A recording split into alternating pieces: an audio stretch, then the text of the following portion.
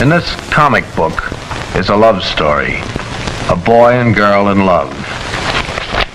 They get married, and after an offensively lurid description, illustrated, of course, of the couple's wedding night, the book shows how the bride murders her husband by chopping his head off with an axe.